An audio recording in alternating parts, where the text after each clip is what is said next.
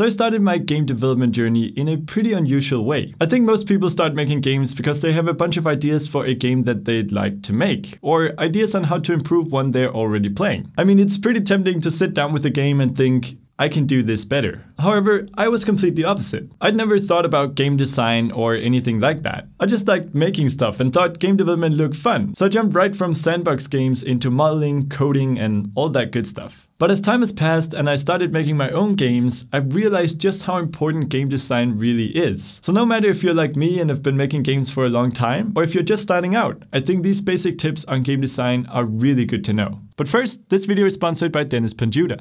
Dennis is an awesome game dev tutor who's just launched a new course on Udemy, the Complete C# Masterclass. This course will make you super comfortable writing code in C# and using it for programming your own games in Unity. It will give you knowledge on many different aspects of C# and teach topics such as databases, Lincoln WPF, and much more. At the end of the course, you will even have made 3 games on your own. If this sounds like something you're interested in, simply click the link in the description to get started and get a massive discount.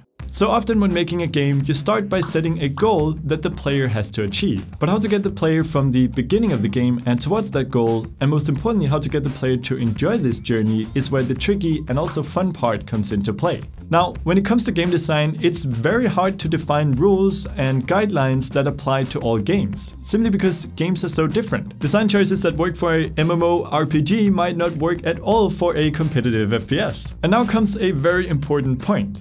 Everything in game design must fit the player's intended experience. First off, every game needs a foundation. And in game design, there are 3 main pillars that hold up this foundation: player, communication, and appeal. Now these might seem obvious, but understanding how to work with them is crucial. Really, you can start by asking yourself, what is the player's role and how does he interact with the game? The player always needs to have a purpose, and it's extremely important that it's the player driving the game forward. After all, this is what distinguishes a game from a movie. If the player does not have a say and effect on the game, he becomes an indifference, simply completing tasks for the sake of it. Now, just as important as giving the player purpose is communicating this purpose to the player. Without any idea of what the goal is and how to achieve it, the player will quickly start to feel powerless and become bored. So try to use the environment or leave visual clues that communicate the objective of a situation. I've talked about this before, but I think one of the most elegant examples of communicating purpose to the player is the beginning of Half-Life 2. Here, the developers do an amazing job of showing a world of oppression and making the player feel part of that world, making him want to change it. Of course, none of this actually matters without appeal, which is why it's the most important pillar in the foundation. If the game doesn't appeal to the player, then what's the point? And for me, this is the hardest thing to consistently achieve, because it's solely based on a feeling of being drawn to the game and of wanting to play more. And I think this can greatly vary depending on the game, and even depending on the individual player. For some, the appeal is action-paced realism, with stunning graphics and heart-throbbing sound design. For others, the appeal lies in an interesting story or a well-thought-out puzzle. And rather than try to make impossible claims as to how to make your game appealing, I think this is a good place to stress just how important it is to start every game with a prototype, to test out your ideas in a simplified format to see if the appeal is there. Of course, if your entire game idea is based around stunning graphics and huge open-world levels, a simple prototype won't help you out much. But if that's what you're going for, you should already have these principles under your skin, along with 200 employees, of course. So with that, you've now established the foundation of your game. But there's of course still a bunch of design choices you have to make. For example, just like it's important to always communicate the player's purpose, it's just as important to always guide to the main focus. In other words, you need to clarify what the player should concentrate on. Of course, not all games lead the player straight from beginning to end.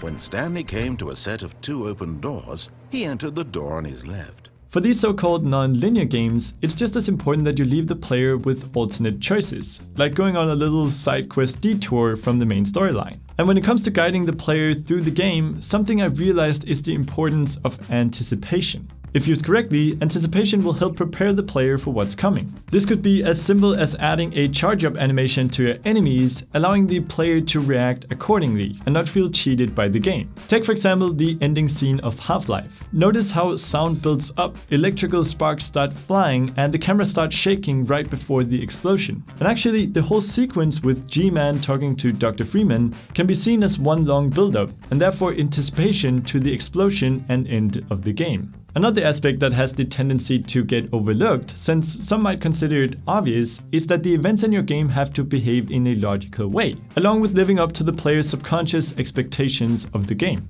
A system design example of this could be when shooting something, bullet holes should appear, otherwise it won't live up to the player's expectations.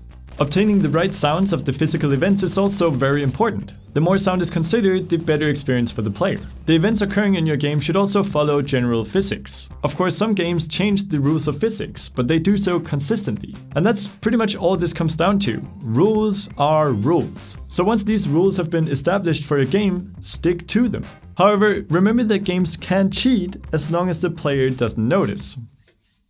A good example of this is the AI in the Arkham games. These AIs are told not to turn around when Batman sneaks behind them, so it allows the player to ambush them. In general, a lot of shooters will alter their AI to give the player some sort of hidden advantage that rewards a certain playstyle. Also, it's generally good not to make them too sophisticated, just in case they feel like turning on the human race. Now, another important point is that dynamic is lost when only one change occurs at a time. For me, this is what makes competitive games like Counter-Strike interesting to play again and again, even though you're always playing with the same weapons and on the same maps. For example, in order for the attacking team to successfully plant the bomb... Can we say that without getting demonetized? So in order for the attacking team to successfully plant the pineapple, many things need to happen at the same time. One guy might throw a smoke over the wall to cover off defending players, another might start sneaking around to flank, while the rest of the team charges in, each checking different angles in order to make sure everything is clear while the pineapple gets planted. And just as important as having enough happening in your game, it's good to establish a natural sense of progression. This means trying not to overstimulate or understimulate the player. To achieve this, it's important to think about how you lay out different events in your game. One way you can do this is by spreading out the moments of high concentration, vary between action-packed and more laid-back sequences, and keep the number of changes happening according to the current pace of the situation. I think the perfect example of this is the tower defense genre. Here gameplay is spaced out naturally by alternating between waves of enemies and building new towers. And on top of that, many games will vary between large waves of weak enemies and small waves of strong enemies. But spacing is not something that only applies to gameplay. It's equally important when talking about environment. Creating areas for the player to admire the graphics and expansive view, and creating tighter areas to obtain a more claustrophobic feel changes the pace of the game. And this in turn affects gameplay. It's very important that you're aware of how much space you have in-game and on screen to make sure you have the right amount of space for different scenarios. This is also important if your game has AI or other players, since they should be given the right amount of space so they can move around in a realistic way.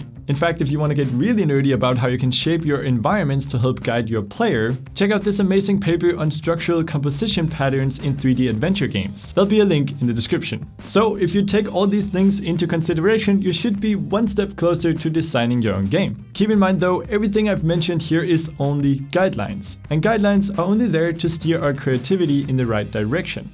The rest is up to you. On that note, thanks for watching, and I will see you in the next video.